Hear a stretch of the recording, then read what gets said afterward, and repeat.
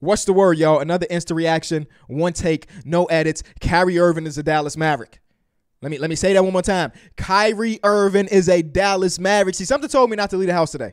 It's Sunday. We usually go grocery shopping for the week. We be running errands and stuff. I was like, you know what? Let me chill. Let me tune in to the Charlotte Hornets play against the Orlando Magic on a Sunday afternoon, a game that nobody's watching other than the people in the arena. I'm one of the people on the outside that was watching because I just had a feeling. I didn't think it was going to be Kyrie Irving this fast, but I had a feeling that something in the NBA was going to fall, and the biggest domino has failed. Kyrie Irving is a Dallas Maverick. That is so crazy to say. All right, here we go. If you don't know, here's the trade package. It is the Brooklyn Nets trading Kyrie Irving for Spencer Dinwiddie, Dorian Finney-Smith, a first-round pick in multiple seconds. Off rip, I was like, whoa, that's insane. It happened. Luke and Kyrie, how that's going to look. We're going to talk about that. And then the tweet came out 6 minutes after that, saying that the Dallas Mavericks are sending a 2029 unprotected. 2029, Cuban? We couldn't add a top 4. I'm saying we, but you get what I'm saying. A lottery, a top 8, a 1. Now you probably think, okay, we got Luka Doncic for all of this time. We can't even say for sure the way players are moving across the country to play for different teams. Now I'm not saying Luka's that type of dude, but I'm just saying 2029 is so unpredictable. And 2 years ago was unpredictable. Last year was unpredictable. 2029 unprotected is crazy.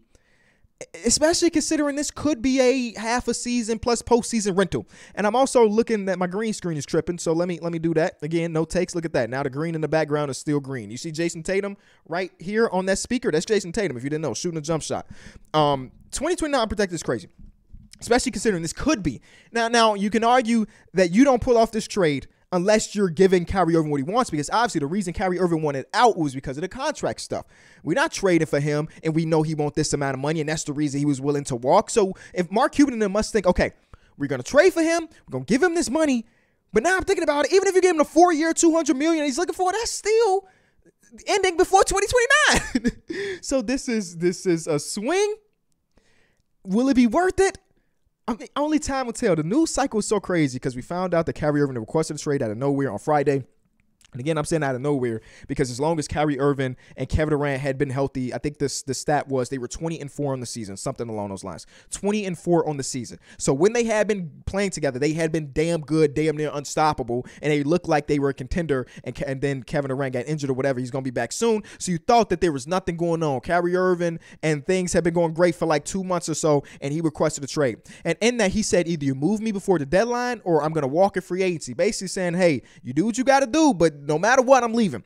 And it also came out from Chris Hayes that of course, it was the contract things that led to this, but he did say that if you don't move me before the deadline, I'll honor my contract, I'll continue to play. And that left a little bit of wiggle room for Joe Sign Company because when they were hooping, they were damn good. So maybe there's a world where we don't find the perfect trade partner and we're willing to let Kyrie Irving just play out the season. Maybe we do some damage in the postseason, and then if he want to walk, so be it.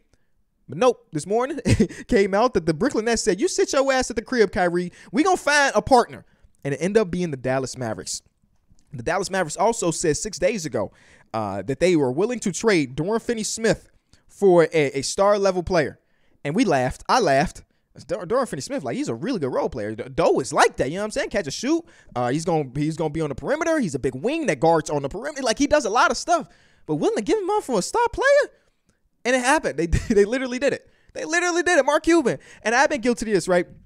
I've been guilty of this, saying that the Dallas Mavericks need to get Luka something because you never really know what's going to happen. You have to take advantage when you have a talent like Luka Doncic. You have to do everything in your power to build a team around them that's competent enough to compete for a championship. They were just in the conference finals last year, which is a dub, but like that can't be the way we think. Oh, we were there last year, we could maybe go on another run with the same roster. Absolutely not. So anytime Luka Doncic had a game where he had 26 points and nobody else on the team had double digits, I was tweeting about it. I had a tweet that said, Mark Cuban, please, like, do something. Help this man out.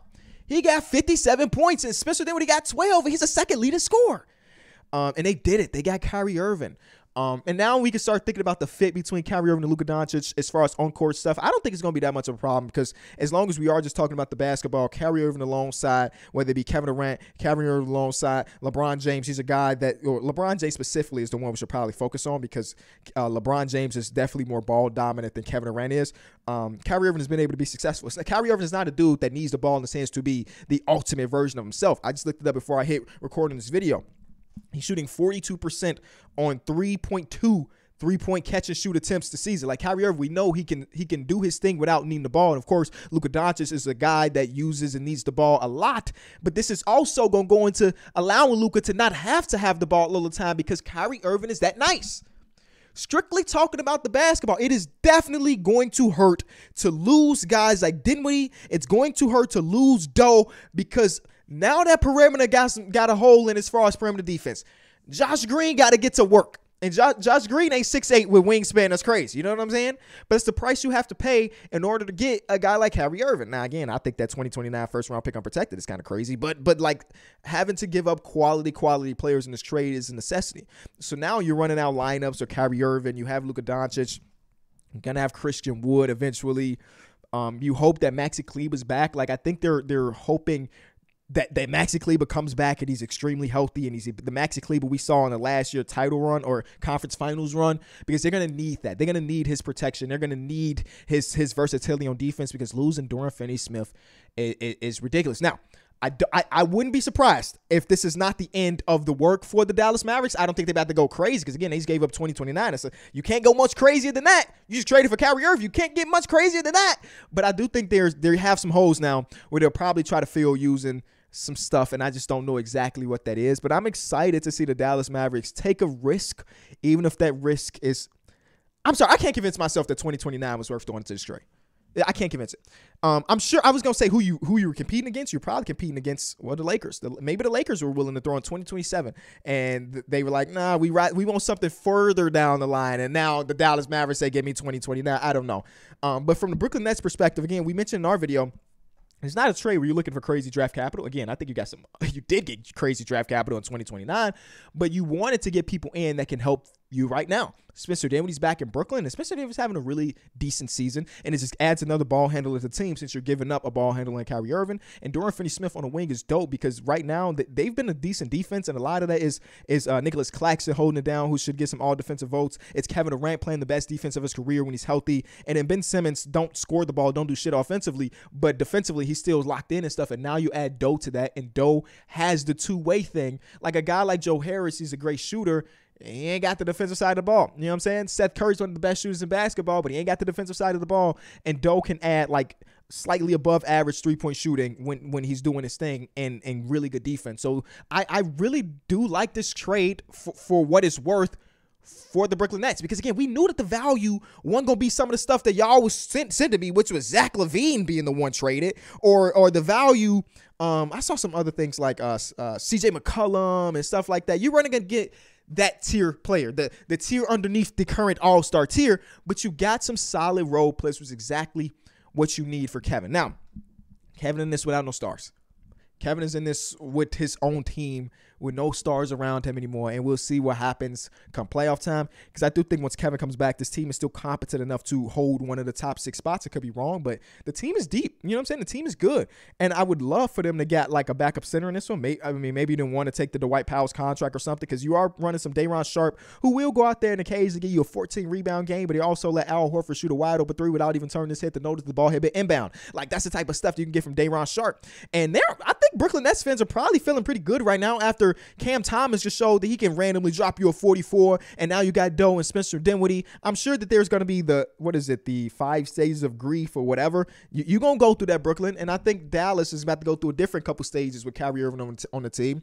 And I'm still waiting. Again, this trade just happened, and I follow a bunch of Mavs fans. I need to go through their tweets. I need to go watch some of their videos because I don't know exactly how they're going to feel about this. Of course, Kyrie Irving, again, is a talent. As far as talent on the market, there was no bigger name, so you did that. You know what I'm saying? You got another ball handler for Luka Doncic so he could take a goddamn break every once in a while. And you got another dude that can be a killer. Kyrie Irving is a killer, bro. Fourth quarter scoring, I think he still leads the league. So you got 2 bona fide closers in your lineup. It don't get a lot better than that. It just don't. You know what I'm saying? It don't get a lot better than that. Even if you had to give up 2020, I still can't. Lakers, quickly. Rob Pelinka fumbled it.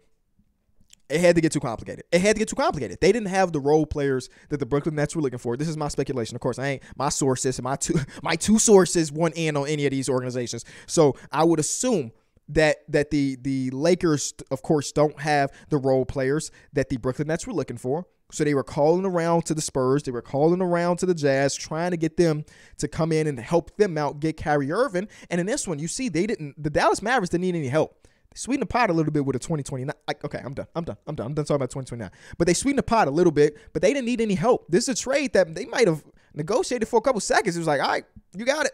Those one of the better role players in basketball. Spencer Dinwiddie is one of the better secondary type ball handler type dudes, and now he's basically going back to a primary ball handler. Now he's in Brooklyn, and the Lakers missed out. I mean, even LeBron James was talking about it in his post-game interview. LeBron James tweeted a crown and the eyes emoji once he found out Kyrie Irving had requested a trade. He went to a post-game interview and they asked him about it, and he said that's the piece we need to get over the top, and they failed to do it, and it felt inevitable. You know, we made a video when we were talking about the potential teams. The Lakers were number 1. I think I had the Mavs number 2 or number 3. I think they were number 3 because the Clippers were number 2. Another team that missed out on an opportunity because they also have really quality role players that could have done similar things to what Dorian Finney-Smith and Spencer Dinwiddie, but they probably weren't thinking about giving up a 2029. You know what I'm saying? So the trade has happened. Let me know what you think. Kyrie Irving is a Dallas Maverick. We might revisit this in 2 days and have a different opinion, but again, instant reacts, baby. Leave a like, subscribe. Subscribe to the Enjoy Basketball newsletter. The link is in the description. Level-headed content there. Similar to me, if you like what I do around here, you're going to like the Enjoy Basketball newsletter because that's what we do. I appreciate you.